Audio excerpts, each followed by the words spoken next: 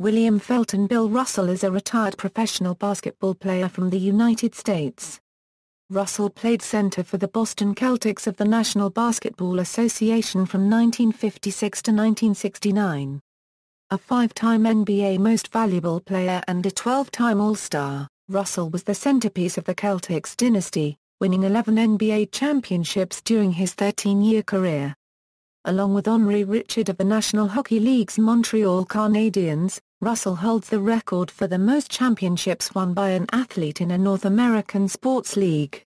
Before his professional career, Russell led the University of San Francisco to 2 consecutive NCAA championships.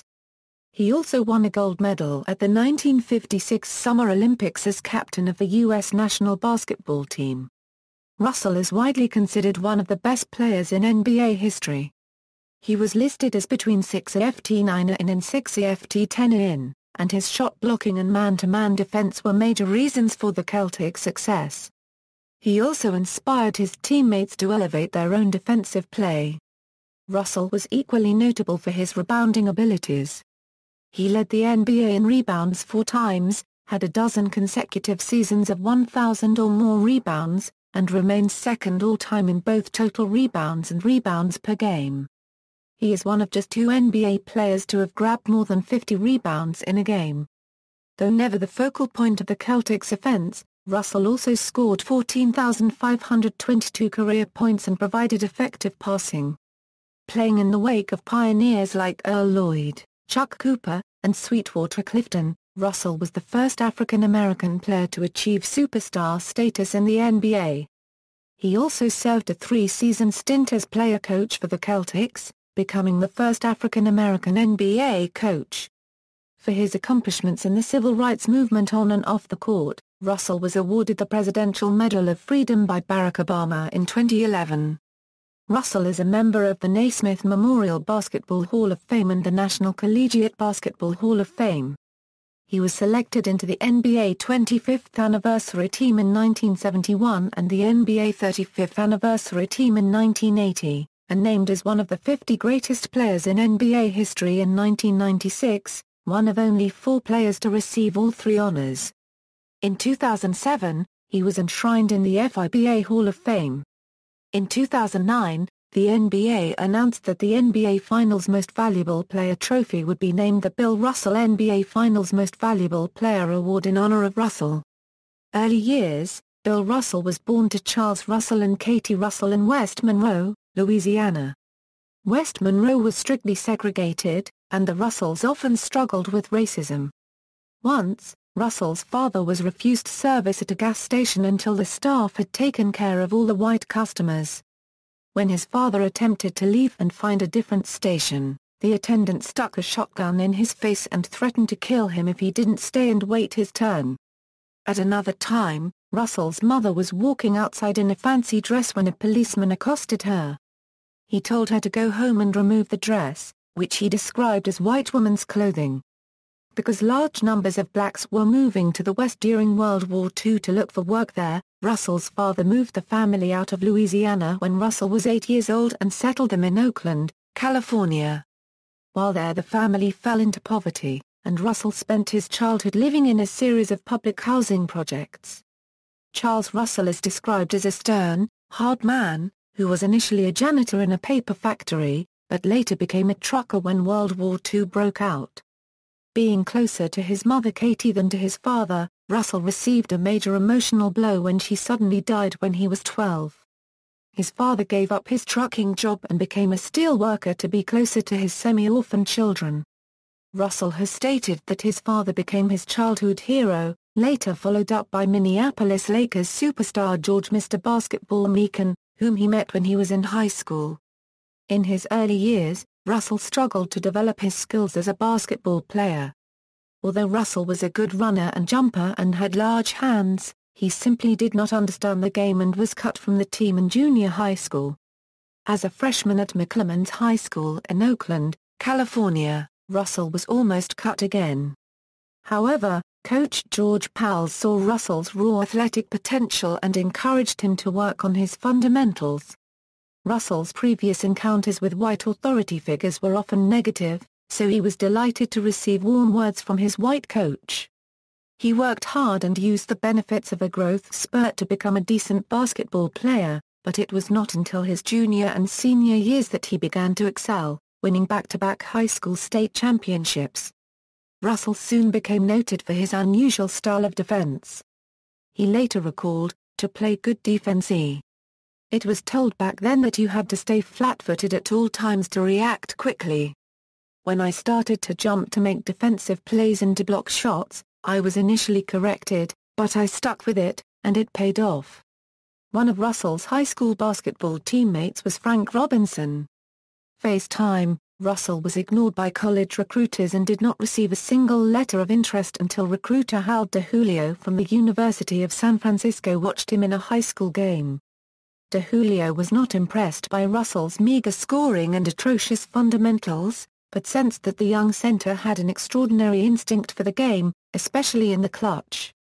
When DeJulio offered Russell a scholarship, the latter eagerly accepted.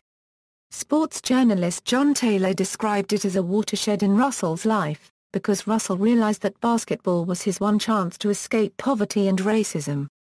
As a consequence, Russell swore to make the best of it. At USF, Russell became the new starting center for coach Phil Woolpert. Woolpert emphasized defense and deliberate half-court play, concepts that favored defensive standout Russell. Woolpert's choices of how to deploy his players were unaffected by issues of skin color. In 1954, he became the first coach of a major college basketball squad to start 3 African-American players, Russell, K.C. Jones and Hal Perry. In his USF years, Russell used his relative lack of bulk to develop a unique style of defense. Instead of purely guarding the opposing center, he used his quickness and speed to play help defense against opposing forwards and aggressively challenge their shots. Combining the stature and shot-blocking skills of a center with the foot speed of a guard, Russell became the centerpiece of a USF team that soon became a force in college basketball. After USF kept Holy Cross star Tom Heinsohn scoreless in an entire half, Sports Illustrated wrote, "If Russell ever learns to hit the basket, they're going to have to rewrite the rules." However, the games were often difficult for the USF squad. Russell and his African-American teammates became targets of racist jeers, particularly on the road. In one notable incident, hotels in Oklahoma City refused to admit Russell and his black teammates while they were in town for the 1954 All-College Tournament.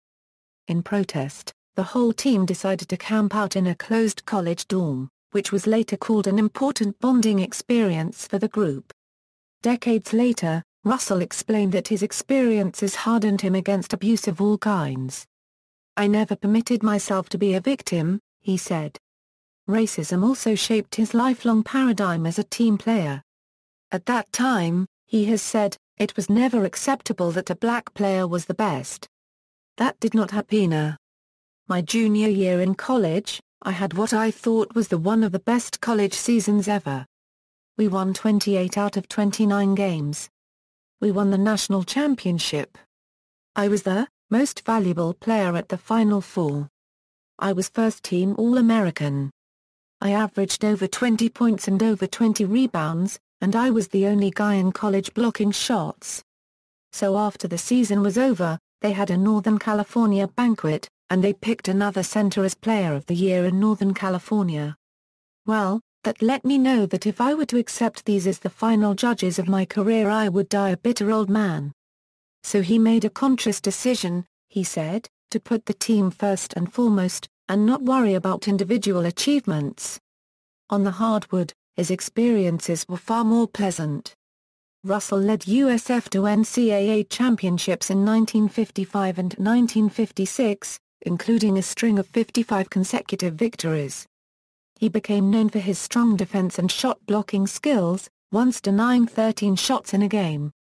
UCLA coach John Wooden called Russell the greatest defensive man I've ever seen. During his college career, Russell averaged 20.7 points per game and 20.3 rebounds per game. Besides basketball, Russell represented USF in track and field events. He competed in the 440 yards race, which he could complete in 49.6 seconds. He also participated in the high jump. Track and Field News ranked him as the 7th best high jumper in the world in 1956.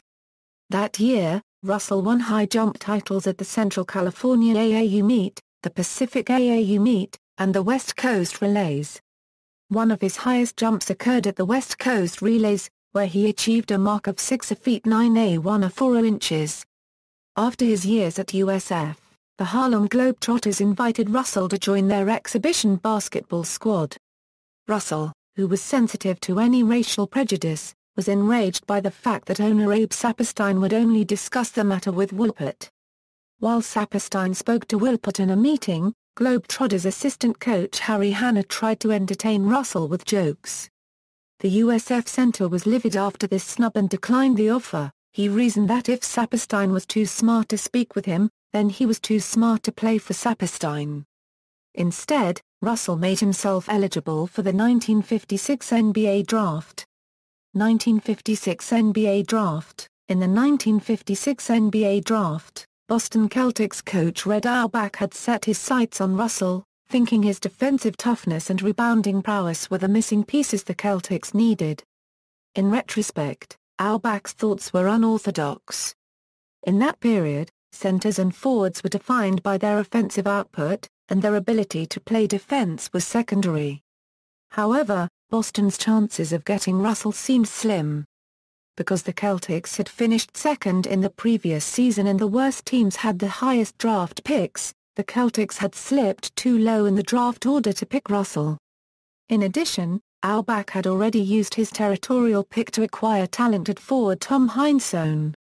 But Auerbach knew that the Rochester Royals, who owned the first draft pick, already had a skilled rebounder in Morris Stokes, were looking for an outside shooting guard and were unwilling to pay Russell the $25,000 signing bonus he requested. The St. Louis Hawks, who owned the second pick, drafted Russell, but were vying for Celtics center Ed Macauley, a six-time All-Star who had roots in St. Louis.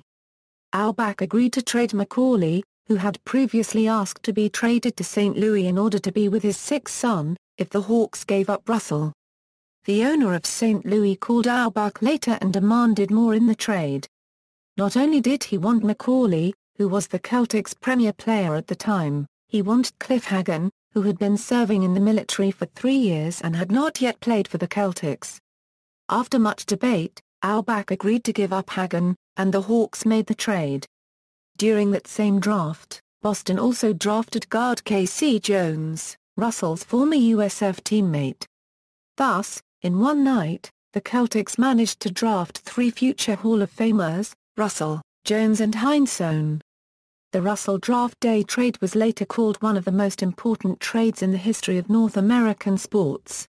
1956 Olympics. Before his NBA rookie year, Russell was the captain of the U.S. national basketball team that competed at the 1956 Summer Olympics in Melbourne, Australia. Avery Brundage, head of the International Olympic Committee, argued that Russell had already signed a professional contract and thus was no longer an amateur, but Russell prevailed. He had the option to skip the tournament and play a full season for the Celtics, but he was determined to play in the Olympics. He later commented that he would have participated in the high jump if he had been snubbed by the basketball team. Under coach Gerald Tucker, Russell helped the national team win the gold medal in Melbourne, defeating the Soviet Union 89-55 in the final game. The United States dominated the tournament, winning by an average of 53.5 points per game. Russell led the team in scoring, averaging 14.1 points per game for the competition. His Celtics teammate K.C. Jones joined him on the Olympics squad and contributed 10.9 points per game. Professional career, 1956 Euro 59, Russell could not join the Celtics for the 1956 Euro 57 season until December, due to his Olympic commitment. After rejoining the Celtics, Russell played 48 games, averaging 14.7 points per game and a league-high 19.6 rebounds per game. During the season, the Celtics featured 5 future Hall of Famers, center Russell, forwards Heinsohn and Frank Ramsey, and guards Bill Sharman and Bob Cousy. Russell's first Celtics game came on December 22, 1956, against the St. Louis Hawks, led by star forward Bob Pettit, who held several all-time scoring records. Auerbach assigned Russell to shut down St. Louis' main scorer, and the rookie impressed the Boston crowd with his man-to-man defense and shot blocking. In previous years, the Celtics had been a high-scoring team, but lacked the defensive presence needed to close out tight games. However, with the added defensive presence of Russell, the Celtics had laid the foundation for a dynasty. The team utilized a strong defensive approach to the game, forcing opposing teams to commit many turnovers, which led to many easy fast break points. Russell was an elite help defender who allowed the Celtics to play the so-called "Hey, Bill" defense. Whenever a Celtic requested additional defensive help, he would shout "Hey, Bill." Russell was so quick that he could run over for a quick double team and make it back in time if the opponents tried to find the open man. He also became famous for his shot blocking skills. Pundits called his blocks Wilson burgers, referring to the Wilson NBA basketballs he shoved back into the faces of opposing shooters. This skill also allowed the other Celtics to play their men aggressively. If they were beaten, they knew that Russell was guarding the basket. This approach allowed the Celtics to finish with a 44-28 regular season record, the team's second-best record since beginning play in the 1946-47 season, and guaranteed a postseason appearance. However, Russell also received negative attention. Constantly provoked by the New York Knicks center Ray Felix during a game, he complained to coach Auerbach. The latter told him to take matters into his own hands, so after the next provocation, Russell punched Felix unconscious, paid a $25 fine and was no longer a target of cheap fouls. With his teammates, Russell had a cordial relationship, with the notable exception of fellow rookie and old rival Heinsohn. Heinsohn felt that Russell resented him because the former was named the 1957 NBA Rookie of the Year. Many people thought that Russell was more important, but Russell also had only played half the season. Russell also ignored Heinsohn's plea to give his cousin an autograph, and openly said to Heinsohn that he deserved half of his $300 Rookie of the Year check. The relationship between the two rookies remained reserved. On the other hand, despite their different ethnic backgrounds and lack of common off-court interests, his relationship with Celtics point guard and fan favorite Bob Cousy was amicable. In Game 1 of the Eastern Division Finals, the Celtics met the Syracuse Nationals, who were led by Dolph Skase. In Russell's first NBA playoff game, he finished with 16 points and 31 rebounds, along with a reported 7 blocks. After the Celtics' 108-89 victory, Skase quipped, "How much does that guy make a year? It would be to our advantage if we paid him off for 5 years to get away from us in the rest of this series." The Celtics swept the Nationals in 3 games to earn the franchise's first appearance in the NBA Finals. In the NBA Finals, the Celtics met the St. Louis Hawks, who were again led by Bob Pettit, as well as former Celtic Ed McCauley. The teams split the first 6 games, and the tension was so high that, in Game 3, Celtics coach Auerbach punched his colleague Ben Kerner and received a $300 fine. In the highly competitive Game 7, Russell tried his best to slow down Pettit, but it was Heinsohn who scored 37 points and kept the Celtics alive. However, Russell contributed by completing the famous Coleman play. Here, Russell ran down Hawks guard Jack Coleman, who had received an outlet pass at midcourt, and blocked his shot despite the fact that Russell had been standing at his own baseline when the ball was thrown to Coleman. The block preserved Boston's slim 103-102 lead with 40-odd seconds left to play in regulation, saving the game for the Celtics. In the second overtime, both teams were in serious foul trouble. Heinsohn had fouled out, and the Hawks were so depleted that they had only 7 players left. With the Celtics leading 125-123 with 1 second left, the Hawks had the ball at their own baseline. Reserve guard Alex Hannum threw a long alley-oop pass to Pettit, and Pettit's tip-in rolled indecisively on the rim for several seconds before rolling out again. The Celtics won, earning their first NBA championship. Energized by their championship, The Celtics won 14 straight games to start the 1957 Euro 58 season, and they kept rolling. Russell averaged 16.6 points per game and a league record average of 22.7 rebounds per game. An interesting phenomenon began that year. Russell was voted the NBA Most Valuable Player, but only named to the All-NBA second team. This would occur repeatedly throughout his career. The NBA reasoned that other centers were better all-round players than Russell, but no player was more valuable to his team. The Celtics won 49 games and easily made the first berth in the 1958 NBA playoffs, and made the 1958 NBA Finals against their familiar rivals, the St. Louis Hawks.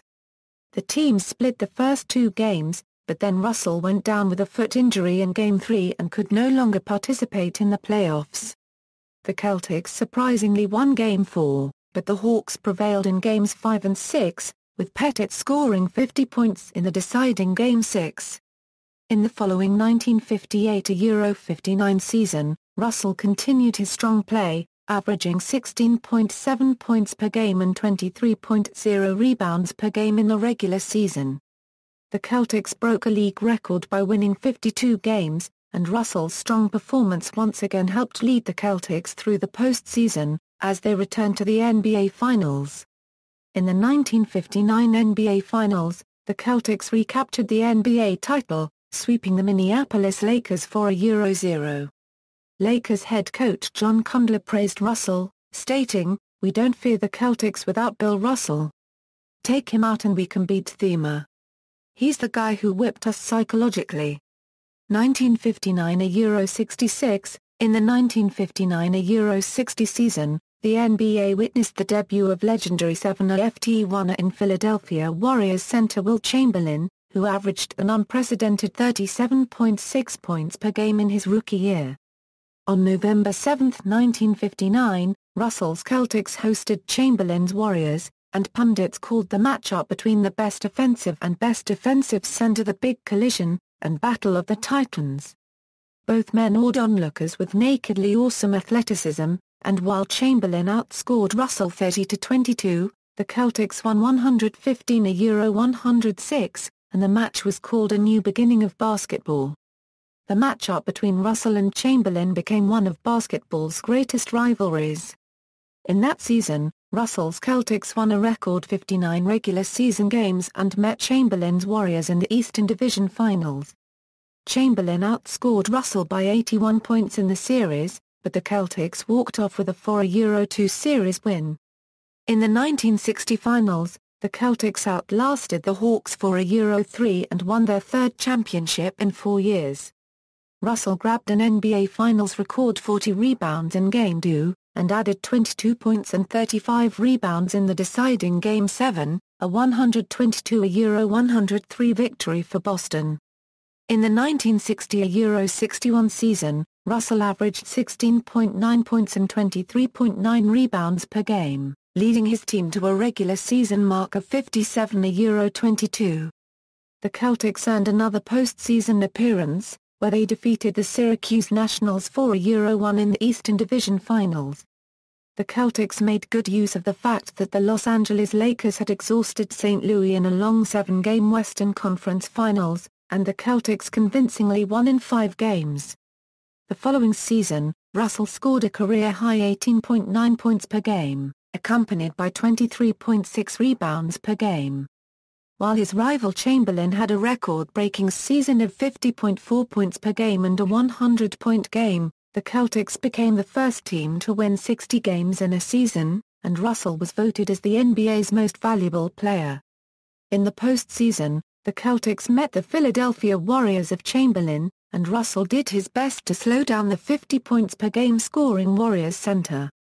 In the pivotal Game 7, Russell managed to hold Chamberlain to only 22 points while scoring 19 himself. The game was tied with 2 seconds left when Sam Jones sank a clutch shot that won the Celtics the series. In the 1962 NBA Finals, the Celtics met the Los Angeles Lakers of star forward Elgin Baylor and star guard Jerry West.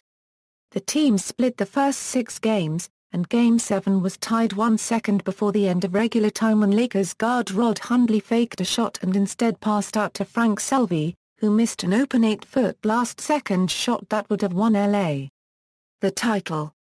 Though the game was tied, Russell had the daunting task of defending against Baylor with little frontline help, as the three best Celtics forwards, Leskatov, Heinsohn and Tom Sanders, had fouled out. In overtime, Baylor fouled out the fourth forward, Frank Ramsey, so Russell was completely robbed of his usual four-men wing rotation. But Russell and Little used fifth forward Gene Guerrilla successfully pressured Baylor into missed shots. Russell finished with a clutch performance, scoring 30 points and tying his own NBA Finals record with 40 rebounds in a 110-107 overtime win. The Celtics lost playmaker Bob Cousy to retirement after the 1962-63 season, but they drafted John Havlicek. Once again, the Celtics were powered by Russell, who averaged 16.8 points and 23.6 rebounds per game, won his fourth regular season MVP title, and earned MVP honors at the 1963 NBA All-Star Game following his 19-point, 24-rebound performance for the East. The Celtics reached the 1963 NBA Finals, where they again defeated the Los Angeles Lakers, this time in 6 games. In the following 1963-64 season, the Celtics posted a league-best 58-22 record in the regular season. Russell scored 15.0 ppg and grabbed a career-high 24.7 rebounds per game, leading the NBA in rebounds for the first time since Chamberlain entered the league. Boston defeated the Cincinnati Royals 4-1 to earn another NBA Finals appearance, and then won against Chamberlain's newly relocated San Francisco Warriors 4-1. It was their 6th consecutive and 7th title in Russell's 8th year, a streak unreached in any U.S. professional sports league. Russell later called the Celtics' defense the best of all time. Russell again excelled during the 1964-65 season. The Celtics won a league record 62 games, and Russell averaged 14.1 points and 24.1 rebounds per game, winning his 2nd consecutive rebounding title and his 5th MVP award. In the 1965 NBA playoffs, the Celtics played the Eastern Division Finals against the Philadelphia 76ers, who had recently traded for Wilt Chamberlain. Russell held Chamberlain to a pair of field goals in the first 3 quarters of Game 3. In Game 5, Russell contributed 28 rebounds, 10 blocks, 7 assists and 6 steals. However, that playoff series ended in a dramatic Game 7. 5 seconds before the end, the Sixers were trailing 110-109, but Russell turned over the ball. However, when the Sixers Hall of Fame guard Hal Greer inbounded, John Havlicek stole the ball, causing Celtics commentator Johnny Most to scream, "Havlicek stole the ball. It's all over. Johnny Havlicek stole the ball." After the division finals, the Celtics had an easier time in the NBA Finals, winning 4-1 against the Los Angeles Lakers of Jerry West and Elgin Baylor. In the following 1965-66 season, the Celtics won their 8th consecutive title. Russell's team again beat Chamberlain's Philadelphia 76ers 4-1 in the division finals, proceeding to win the NBA Finals in a tight 7-game showdown against the Los Angeles Lakers, with Russell scoring 25 points and grabbing 32 rebounds in a 95-93 win in the deciding 7th game. During the season, Russell contributed 12.9 points and 22.8 rebounds per game. This was the first time in 7 years that he failed to average at least 23 rebounds a game. 1966-69, before the 1966-67 season, Celtics coach Red Auerbach retired. Initially, he had wanted his old player Frank Ramsey as coach, but Ramsey was too occupied running his 3 lucrative nursing homes. His second choice Bob Cousy declined, stating he did not want to coach his former teammates, and the third choice Tom Heinsohn also said no, because he did not think he could handle the often surly Russell. However, Heinsohn proposed Russell himself as a player coach, and when Auerbach asked his center, he said yes. Russell thus became the first African-American head coach in NBA history, and commented to journalists, "I wasn't offered the job because I am a Negro, I was offered it because Red figured I could do it." The Celtics' championship streak ended that season at 8, however, as Wilt Chamberlain's Philadelphia 76ers won a record-breaking 68 regular season games and overcame the Celtics for a Euro-1 in the Eastern Finals. The Sixers simply outpaced the Celtics, shredding the famous Boston defense by scoring 140 points in the clinching Game 5 win. Russell acknowledged his first real loss in his career by visiting Chamberlain in the locker room, shaking his hand and saying, "Great." However, the game still ended on a high note for Russell. After the loss, he led his grandfather through the Celtics locker rooms, and the two saw white Celtics player John Havlicek taking a shower next to his black teammate Sam Jones and discussing the game. Suddenly, Russell Sr. broke down crying. Asked by his grandson what was wrong, his grandfather replied how proud he was of him, being coach of an organization in which blacks and whites coexisted in harmony. In Russell's penultimate season, the 1967 Euro 68 season, his numbers slowly declined, but at age 34, he still tallied 12.5 points per game and 18.6 rebounds per game. In the Eastern Division Finals, the 76ers had the better record than the Celtics and were slightly favored.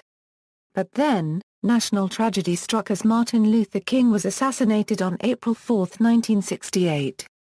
With 8 of the 10 starting players on Sixers and Celtics being African American, both teams were in deep shock, and there were calls to cancel the series. In a game called as unreal, and devoid of emotion, the Sixers lost 127-118 on April 5.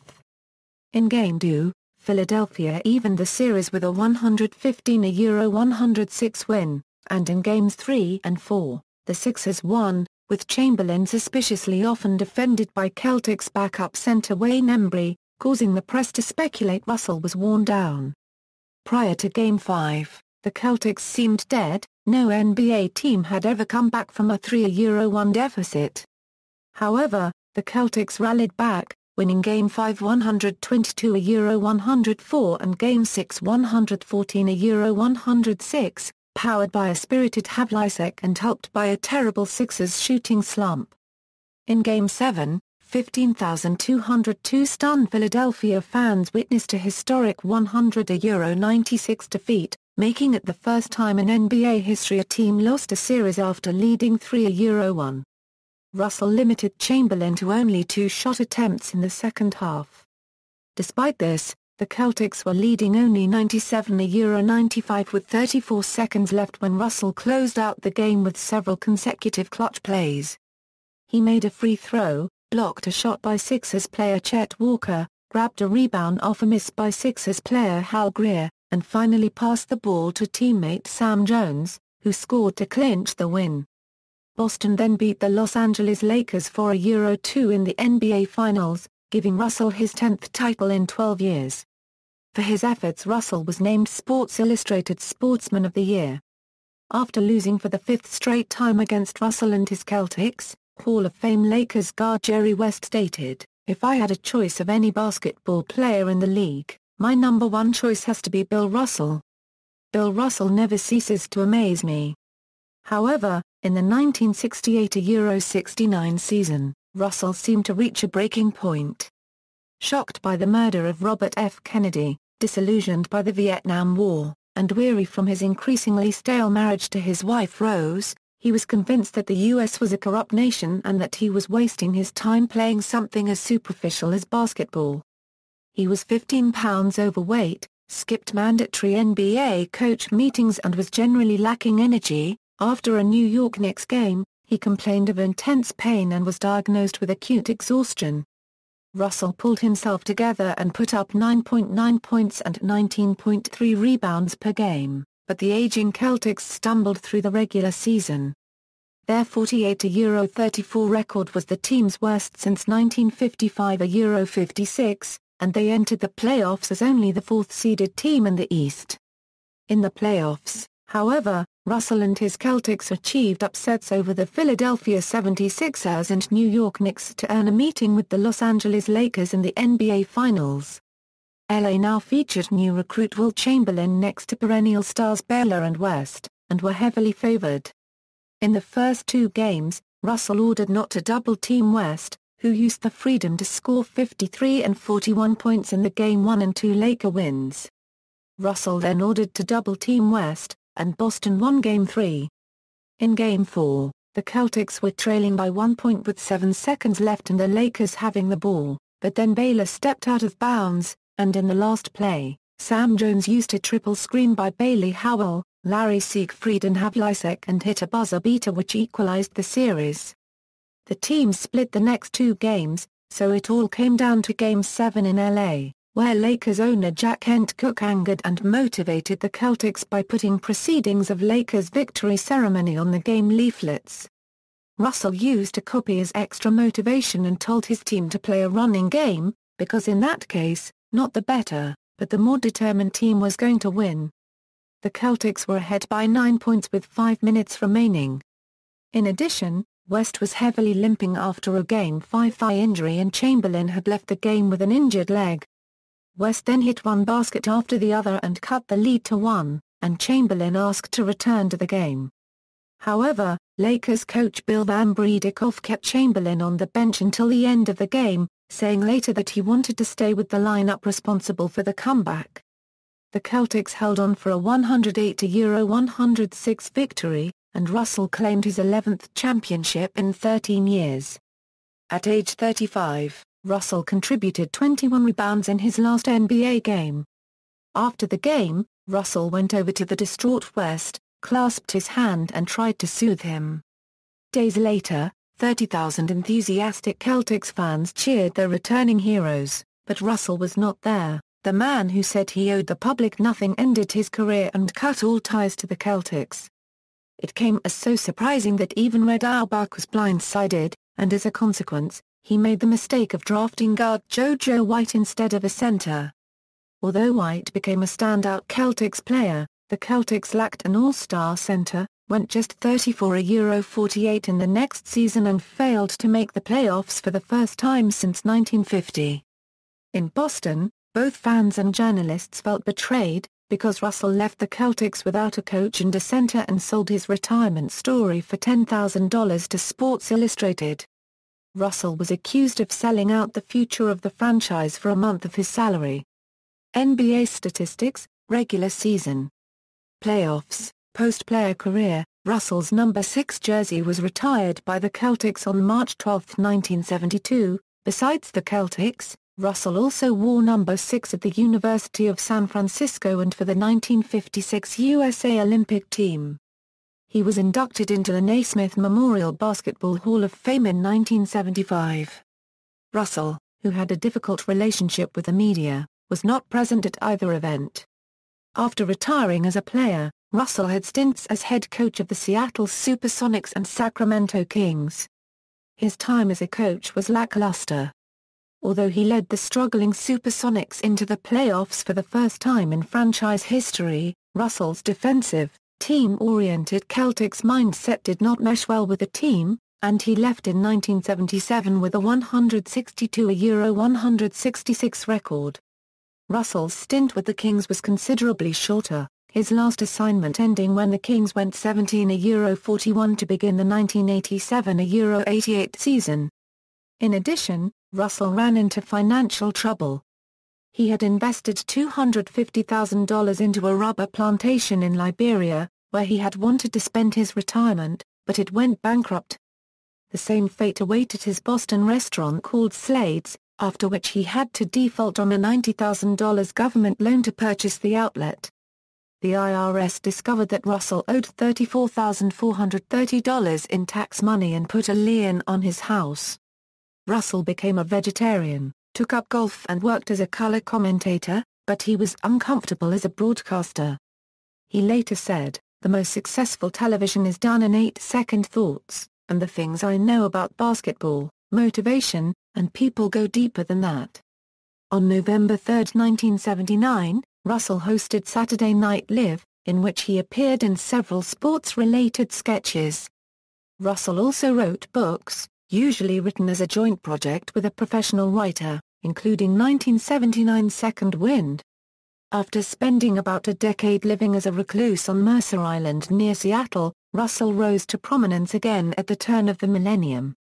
Russell's Rules was published in 2001, and in January 2006, he convinced Miami Heat superstar center Shaquille O'Neal to bury the hatchet with fellow NBA superstar and former Los Angeles Lakers teammate Kobe Bryant, with whom O'Neal had a bitter public feud. Later that year, on November 17, 2006, the two-time NCAA winner Russell was recognized for his impact on college basketball as a member of the founding class of the National Collegiate Basketball Hall of Fame. He was one of five, along with John Wooden, Oscar Robertson, Dean Smith and Dr. James Naismith, selected to represent the inaugural class.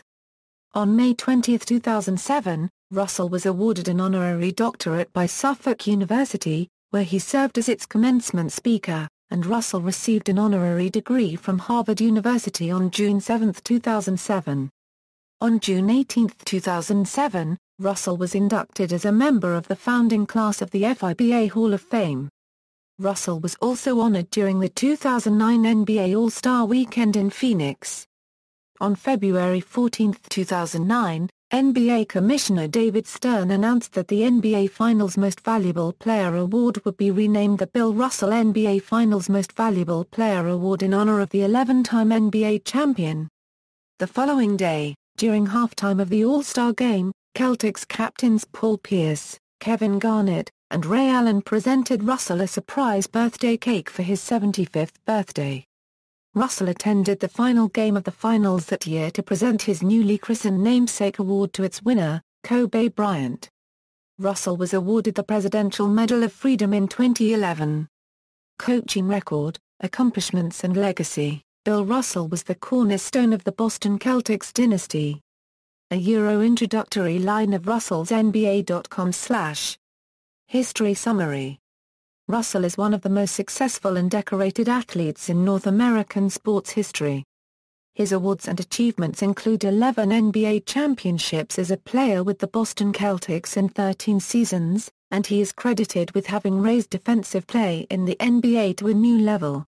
By winning the 1956 NCAA championship with USF and the 1957 NBA title with the Celtics, Russell became the first of only 4 players in basketball history to win an NCAA championship and an NBA championship back-to-back. He also won 2 state championships in high school. In the interim, Russell collected an Olympic gold medal in 1956. His stint as coach of the Celtics was also of historical significance, as he became the first black head coach in major U.S. professional sports when he succeeded Red Auerbach. In his first NBA full season, Russell became the first player in NBA history to average more than 20 rebounds per game for an entire season, a feat he accomplished 10 times in his 13 seasons.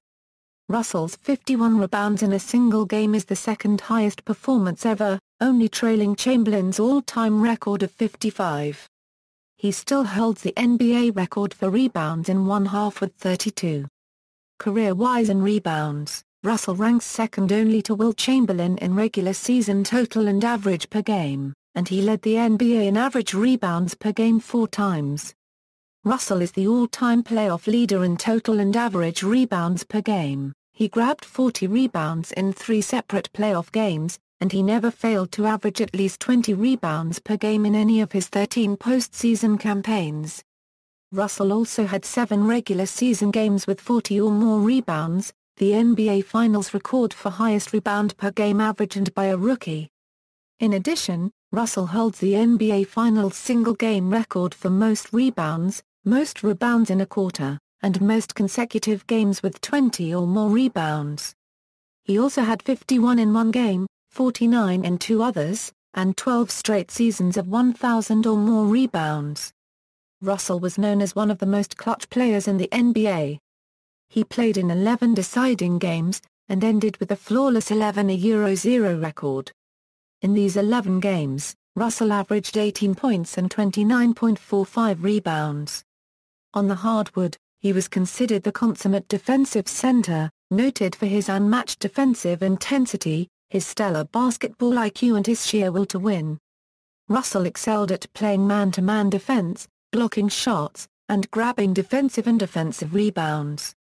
He also could score with putbacks and made mid-air outlet passes to point guard Bob Cousy for easy fast break points. He also was known as a fine passer and pick setter, featured a decent left-handed hook shot and finished strong on alley-oops. However, on offense, Russell's output was limited. His NBA career personal averages show him to be an average scorer, a poor free throw shooter, and average overall shooter from the field. In his 13 years, he averaged a relatively low 13.4 field goals attempted, illustrating that he was never the focal point of the Celtics' offense, instead focusing on his tremendous defense. In his career, Russell won 5 regular season MVP awards, tied with Michael Jordan for second all-time behind Kareem Abdul-Jabbar's 6 awards. He was selected 3 times to the All-NBA First Teams and 8 Second Teams, and was a 12-time NBA All-Star. Russell was elected to 1 NBA All-Defensive First Team. This took place during his last season, and was the first season the NBA All-Defensive Teams were selected. In 1970, the Sporting News named Russell the Athlete of the Decade. Russell is universally seen as one of the best NBA players ever, and was declared greatest player in the history of the NBA by the Professional Basketball Writers Association of America in 1980. For his achievements, Russell was named Sportsman of the Year by Sports Illustrated in 1968. He also made all 3 NBA anniversary teams, the NBA 25th Anniversary All-Time Team, the NBA 35th Anniversary All-Time Team and the NBA 50th Anniversary All-Time Team. Russell ranked number 18 on ESPN's 50 Greatest Athletes of the 20th Century in 1999. In 2009, Slam magazine named Russell the number 3 player of all time behind Michael Jordan and Wilt Chamberlain. Former NBA player and head coach, Don Nelson, described Bill Russell in a quote that says, "There are 2 types of superstars. One makes himself look good at the expense of the other guys on the floor. But there's another type who makes the players around him look better than they are, and that's the type Russell was." On Saturday, February 14, 2009, during the 2009 NBA All-Star Weekend in Phoenix, NBA Commissioner David Stern announced that the NBA Finals MVP award would be named after Bill Russell. Russell was named as a 2010 recipient of the Presidential Medal of Freedom. Personal life. Russell was married to his college sweetheart Rose Swisher from 1956 to 1973. They had 3 children, namely daughter Karen Russell, the television pundit and lawyer, and sons William Jr. and Jacob. However, the couple grew emotionally distant and divorced. In 1977, he married Dorothy Anstett, Miss USA of 1968, but they divorced in 1980. The relationship was shrouded in controversy because Didi was white. In 1996, Russell married his 3rd wife, Marilyn Nault. Their marriage lasted until her death in January 2009. His older brother was the noted playwright Charlie L. Russell. In 1959, Bill Russell became the first NBA player to visit Africa. Russell is a member of Kappa Alpha Psi fraternity, having been initiated into its Gamma Alpha chapter while a student at University of San Francisco. On October 16, 2013, Russell was arrested for bringing a loaded .38 caliber Smith & Wesson handgun to the Tacoma International Airport. According to a Thursday evening, July 17, 2014 Associated Press news story, it was stated that Boston Celtics officials say NBA Hall of Famer Bill Russell is doing okay after collapsing during a speaking engagement near Lake Tahoe. Team spokesman Brian Olive says the 80-year-old Russell felt faint after the Thursday morning fall at the Hyatt Regency Resort in Incline Village, Nevada, but was planning on returning home to Seattle this evening. Earnings. During his career, Russell was one of the first big earners in NBA basketball.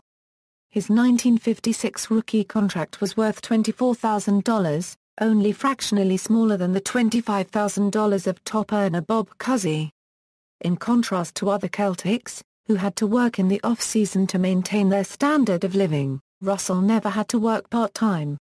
When Wilt Chamberlain became the first NBA player to earn $100,000 in salary in 1965, Russell went to Auerbach and demanded a $100,001 salary, which he promptly received. Personality: Russell was driven by a neurotic need to win, as his teammate Heinsohn observed. He was so tense before every game that he regularly threw up in the locker rooms. It happened so frequently that his fellow Celtics were more worried when it did not happen. He was also known for his natural authority. When he became player coach in 1966, Russell bluntly said to his teammates that he intended to cut all personal ties to other players, and seamlessly made the transition from their peer to their superior. To teammates and friends, Russell was open and amicable, but was extremely distrusting and cold towards anyone else.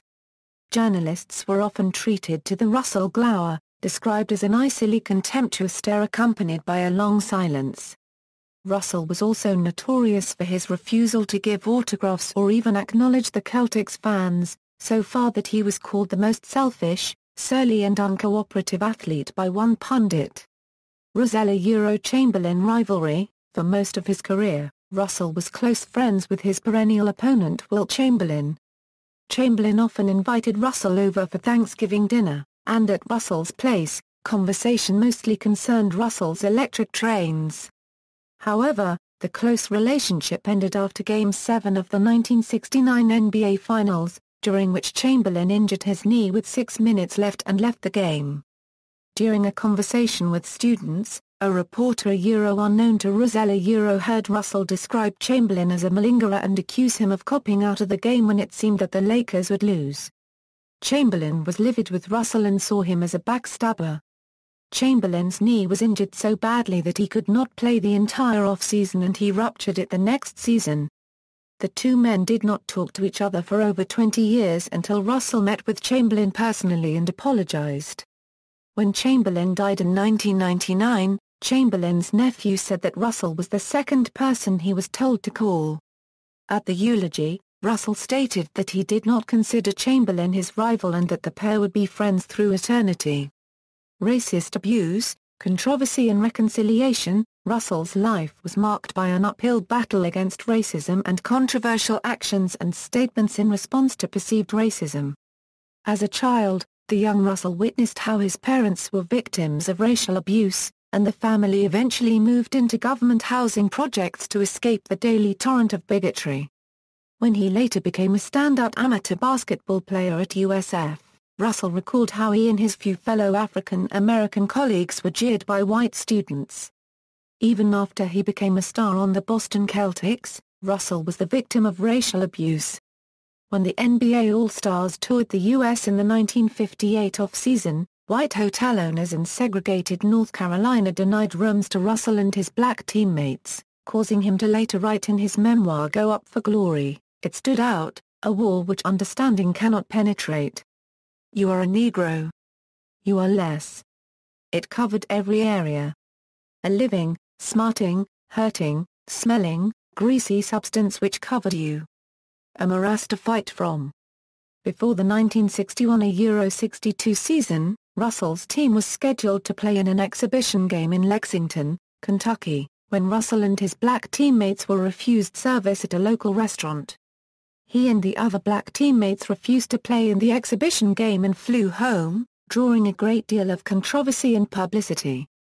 As a consequence, Russell was extremely sensitive to all racial prejudice. According to Taylor, he often perceived insults even if others did not. He was active in the Black Power movement and supported Muhammad Ali's decision to refuse to be drafted. He was often called Felton X, a mockery of the Nation of Islam's tradition of replacing a European slave name with an X, and even purchased land in Liberia. Russell's public statements became increasingly militant, so far that he was quoted in a 1963 Sports Illustrated interview with the words, "I dislike most white people because they are fiercely. I like most blacks because I am black." However, when his white Celtics teammate Frank Ramsey asked whether he hated him, Russell claimed to be misquoted, but few believed it. Also, Taylor said that Russell overlooked the fact that his career was only made possible by the white people who were proven anti-racists, namely his white high school coach George Powles, his white college coach Phil Wilpert, white Celtics coach Red Auerbach, and white Celtics owner Walter A. Brown, who gave him a high $24,000 rookie contract, just $1,000 shy of the top-earning veteran Bob Cousy. Relationship with Boston fans. Nevertheless, as a result of repeated racial bigotry, Russell refused to respond to fan acclaim or friendship from his neighbors, thinking it was insincere and hypocritical. He decided that since the world had not given him anything, he would give the world nothing in return. This attitude contributed to his legendary bad rapport with fans and journalists. He alienated Celtics fans by saying, "You owe the public the same it owes you, nothing. I refuse to smile and be nice to the kiddies." This supported the opinion that Russell was egotistical, paranoid and hypocritical, and even the FBI described Russell in his file as an arrogant Negro who won't sign autographs for white children. The already hostile atmosphere between Russell and Boston hit its apex when vandals broke into his house, covered the walls with racist graffiti, damaged his trophies and defecated in the beds. In response, Russell described Boston as a flea market of racism. In King of the Court by Aram Goudsouzian, he was quoted saying, "From my very first year I thought of myself as playing for the Celtics, not for Boston. The fans could do or think whatever they wanted." After his retirement, he described the Boston press as corrupt and racist. In response, Boston sports journalist Larry Claflin claimed that Russell himself was the real racist. Despite his refusal to sign autographs, he accepted a $250,000 contract to sign 5,000 pieces of memorabilia. Russell, who invariably saw himself as a victim of the media, refused to attend the ceremony when his number 6 jersey was retired in 1972, or his induction into the Hall of Fame in 1975. While Russell still has sore feelings towards the city, there has been something of a reconciliation. And he has even visited the city regularly in recent years, something he never did in the years immediately after his retirement. When Russell originally retired, he demanded that his jersey be retired in an empty Boston Garden. In 1995, the Celtics left Boston Garden and entered the Fleet Center, now the TD Garden, and as the main festive act, the Boston organization wanted to re-retire Russell's jersey in front of the sellout audience. Perennially wary of the racist city of Boston, Russell decided to make amends and gave his approval. On May 6, 1999, the Celtics re-retired Russell's jersey in a ceremony attended by his on-court rival Chamberlain, along with Celtics legend Larry Bird and Hall of Famer Kareem Abdul-Jabbar. The crowd gave Russell a prolonged standing ovation, which brought tears to his eyes. He thanked Chamberlain for taking him to the limit and making him a better player, and the crowd for allowing him to be a part of their lives. In December 2008, the We Are Boston Leadership Award was presented to Russell. Statue honoring Russell. In 2012, the city and the Celtics announced that a statue honoring Russell would be placed on Boston unregistered trademark S City Hall Plaza. The design will feature a statue of Russell in game action with 11 plinths representing the 11 championships he helped the team win. The plinths will feature a keyword and a related quote to illustrate Russell's multiple accomplishments. The Bill Russell Legacy Foundation, established by the Boston Celtics Shamrock Foundation, funded the project. The statue, sculpted by Ann Hirsch of Somerville, Massachusetts, was unveiled on November 1, 2013, with Russell in attendance, on a new plaza designed by Presley Associates Landscape Architects of Boston. See also: List of National Basketball Association Career Rebounding Leaders, List of National Basketball Association Career Minutes Played Leaders, List of National Basketball Association Career Playoff Assists Leaders, List of National Basketball Association Career Playoff Rebounding Leaders, List of National Basketball Association Season Minutes Leaders, List of NCAA Division I Men's Basketball Career Rebounding Leaders, Selected Publications, Russell, Bill. McSweeney, William. Go Up for Glory. Coward McCanna, Russell, Bill. Branch, Taylor. Second Wind. Ballantine Books. ISBN A978-0-394-50385-1. Russell, Bill. Hilberg, Alon. Faulkner, David. Russell Rules. New American Library. ISBN A0-525-94598-9. Russell, Bill. Steinberg, Alon. Red and Me, My Coach, My Lifelong Friend. Harper. ISBN A978-0-06-176614-5. References. Further reading, Goudsouzian, Aram. King of the Court, Bill Russell and the Basketball Revolution. Berkeley, University of California Press. Haesler, Mark. Giants, the 25 Greatest Centers of All Time. Chicago, Triumph Books. ISBN A1-57243-577-1. Kornheiser, Tony. Bill Russell, Nothing But a Man. In ESPN Sports Century. Michael Mackenbridge, editor. New York, Hyperion ESPN Books PPA 178-89. Pluto, Terry. Tall Tales, The Glory Years of the NBA in the words of the men who played, coached, and built pro basketball. New York, Simon & Schuster. ISBN A0-671-74279-5. Taylor, John. The Rivalry, Bill Russell, Will Chamberlain, and the Golden Age of Basketball. New York City, Random House. ISBN A1-4000-6114-8. External links, Bill Russell at the Naismith Memorial Basketball Hall of Fame, FIBA Hall of Fame on Russell, career statistics and player information from basketball-reference.com.